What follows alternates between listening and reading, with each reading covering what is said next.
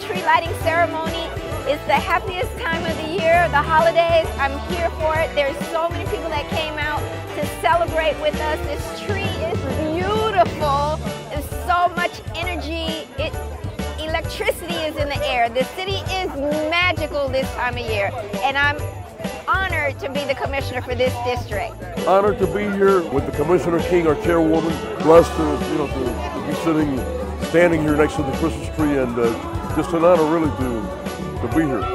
Happy holidays. God bless. May you have a wonderful time with your families this holiday season. Listen, we're celebrating the holidays. We're celebrating Christmas, Kwanzaa, Hanukkah.